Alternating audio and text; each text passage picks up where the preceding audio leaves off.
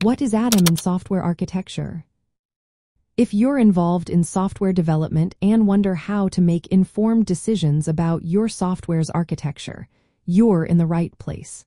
Let's break down what the Architecture Tradeoff Analysis Method, or ATAM, is all about. ATAM is a method developed by the Software Engineering Institute at Carnegie Mellon University to help you evaluate and improve the quality of your software architecture. It's particularly useful early in the software development lifecycle when changes are less costly. So, how does it work?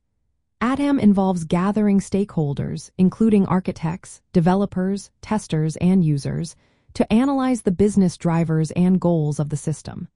This includes understanding the system's functionality, constraints, and desired non-functional properties like performance, security, and maintainability. The process is divided into 9 steps. First, you present the ATAM concept to the stakeholders and answer any questions they might have.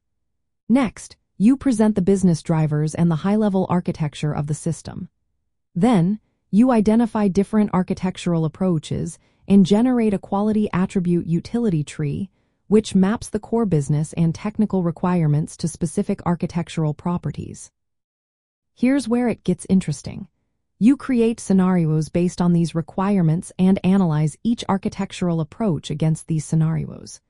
This helps you rate the priority of each scenario and evaluate the architecture's performance against them. You repeat this process, brainstorming and prioritizing scenarios with a larger stakeholder group until you have a comprehensive analysis. The final steps involve presenting the results to all stakeholders, including the identified risks, sensitivity points, and trade-offs.